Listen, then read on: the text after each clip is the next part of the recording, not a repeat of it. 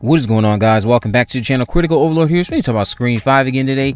The new Total Film magazine came out today with, of course, all the tidbits that we were looking forward to regarding Screen 5. Shout out to Kay for sending me these screen caps over on Twitter. If you guys want to see what I'm referencing in this video today, I guess you can message me over on Twitter or Instagram. But basically, jumping into the stuff I want to talk about, as you saw on the thumbnail, we'll be talking about Gale Weathers, and we'll be talking about Neve Campbell and her thoughts on the upcoming film. So Courteney Cox did go ahead and confirm in this magazine that Gale Weathers does indeed have a morning show now. She's working on a morning show. She was asked, where do we find Gale now? And she answered, Gale now works on a morning show. She has the respect of a job where she gets to call the shots and has an audience that is turning in just for her. She's in a better place as far as her professional life goes. I don't think that personally she's in a great place, but you know, she's very selfish, so I'm not sure she's ever going to be the one to find happiness in that way.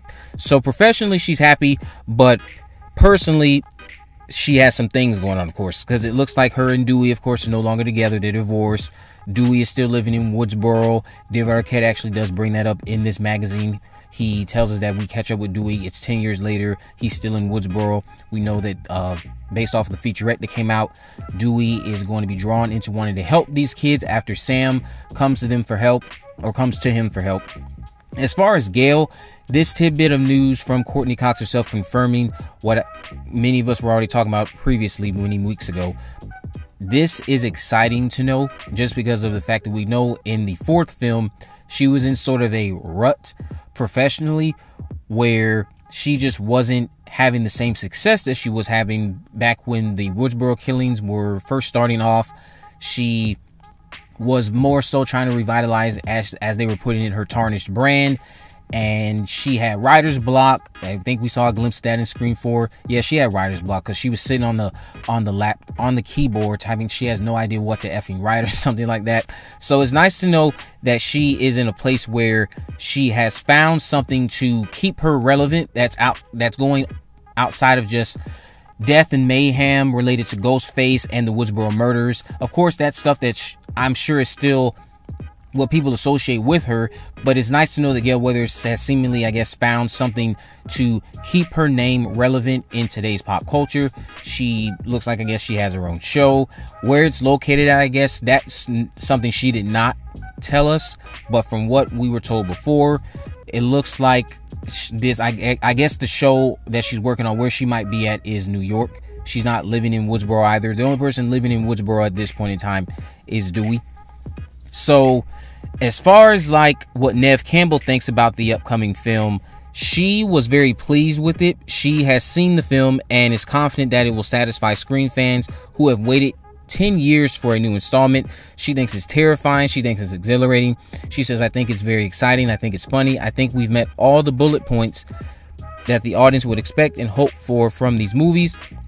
You definitely get all of it. I don't think audiences are going to be disappointed. These guys were so committed to doing it right, and I think Wes would be very, very proud. So just to hear that from her, I mean, obviously, of course, I don't think she would come out and say, you know, they did awful. They did a terrible job. I don't think she would come out and say that. Now, how we perceive it compared to what she's saying, of course, that'll be a completely different story. As far as like her wording here, it having all these things, that makes me excited and confident, because I know, just going off of the initial trailer, some people are already in the mindset that, you know, they've dropped the meta humor or the meta commentary. They've dropped the humor aspect. It's more straightforward horror. It's going to be more brutal. It's going to be more dark and gritty. It's not going to have the things that were woven into the DNA of the previous installments. And, you know, based off of the first trailer, I did enjoy those darker vibes, but the first thing that I was thinking right after I saw the trailer was that, you know, they did this right. They have done this right. They're not showing us this hokey comedic vibe that we know is woven into the fabric of these films. They're being more straightforward and highlighting the more darker, terrifying aspects of it, which is that there's a killer out here. This is a whodunit. It's a murder mystery. We need to find out what's going on. There's a lot of things going on with these characters as it relates to their personal lives, their trauma, them trying to overcome said trauma. Now throwing it into the mix, you have a crazed person out on the loose, trying to take you out, trying to take your friends out, trying to take your sister out. And then, of course, you have all the legacy cast coming in to help these new group of kids.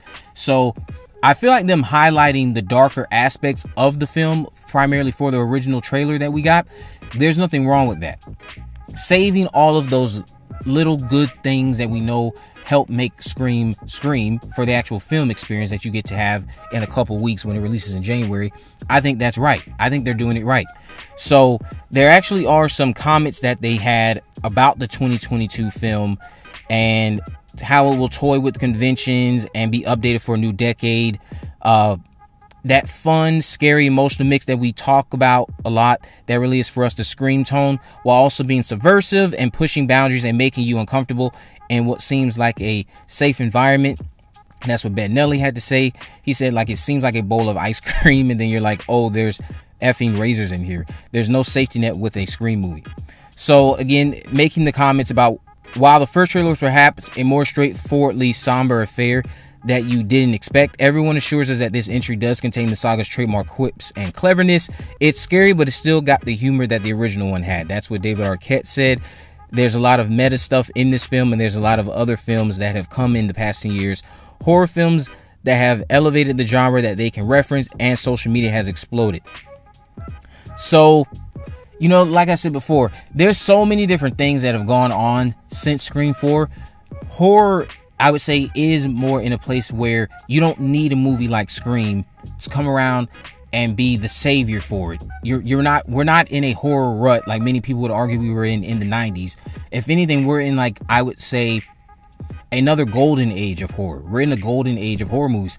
Every horror movie that comes out, it's not just always a slash, because I know the big three, Michael, Freddy, and Jason, slashers were, I would say, dominating horror. That's all people were associating horror with because of how successful those three properties were, those franchises.